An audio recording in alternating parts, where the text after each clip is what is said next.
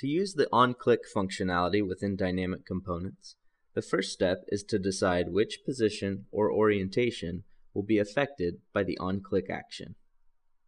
In this case, we'll use our X position.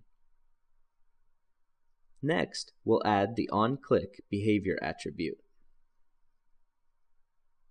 A third step is to add a custom attribute which we will use as part of a formula. In this case, we'll call it travel. We'll start by setting our travel value at 0. Within the on-click value cell, we'll type the word animate, start bracket, in parentheses, the word travel, which will reference the cell below, comma, 0, comma, 50, close bracket. The idea is to animate the travel cell value from 0 to 50.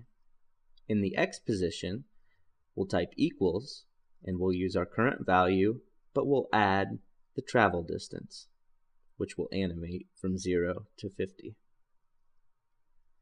We'll then use the Interact button on the Dynamic Components toolbar to click on the component and watch it slide side to side, changing the X value from 0 to 50.